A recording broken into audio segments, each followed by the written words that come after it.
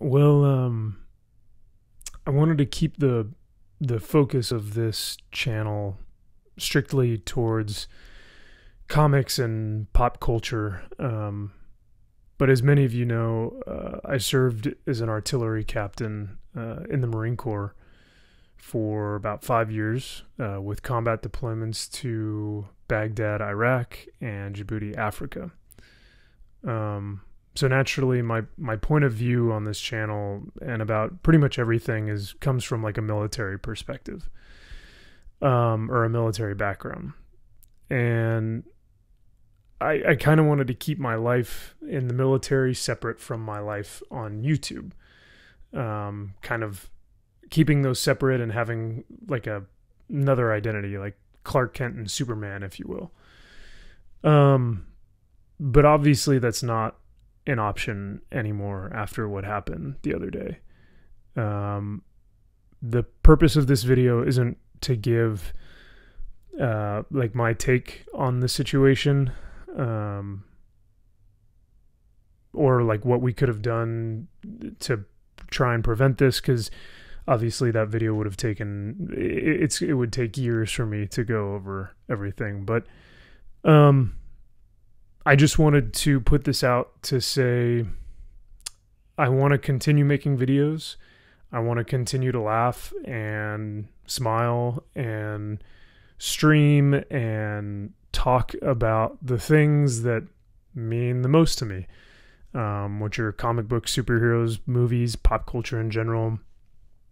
And I found a fellowship here that I feel comfortable doing that with. And I feel like that's really going to be the thing that keeps me sane during all this time. So I will, like I said, I want to continue to make videos, because I love what I do here. And I love the fellowship that I've become a part of, with the things that we talk about and the things that we love.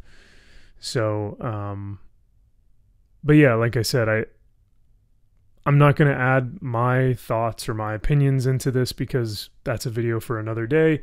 Or if you want to private message me, like, that's fine too, and we can talk about it through there. But on this channel, I think I just want to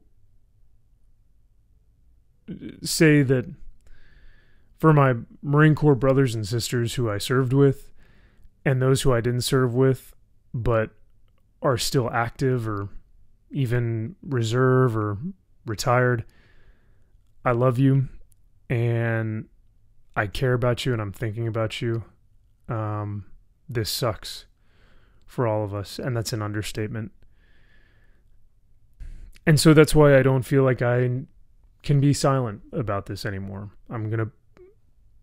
I may not talk about it a lot, but if it comes up, you best believe I'm going to mention it, and I'm going to state how I feel, which is a lot of anger, a lot of frustration, and the news came with a lot of tears as well. The picture I posted in the thumbnail, it's actually of 5 of my Marines that I deployed with.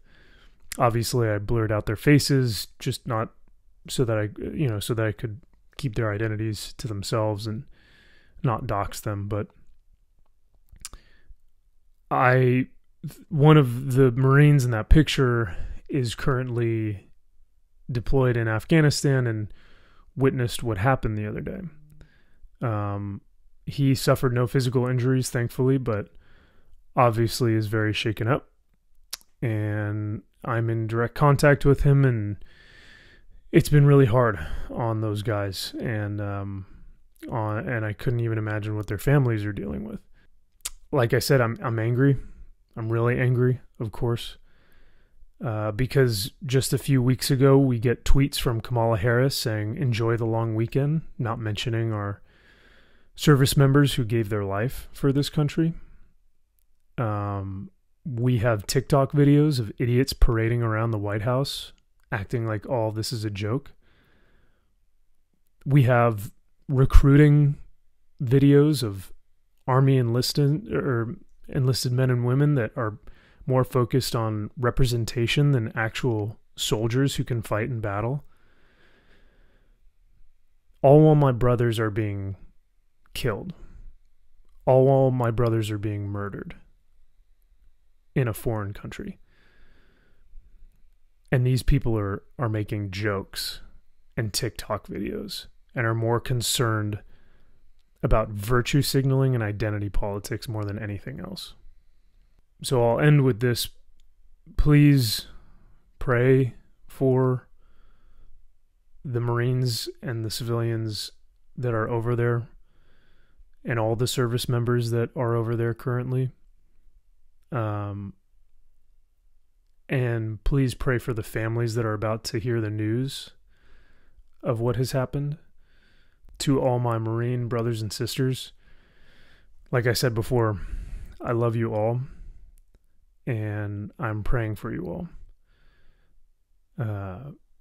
So I just, like I said, I wanted to make a video addressing this so that I can move forward, continue to make videos on this channel, and that you guys know somewhat of where I'm coming from and somewhat of my thoughts and feelings on the situation. But other than that, all I have to say is Semper Fidelis, and until Valhalla.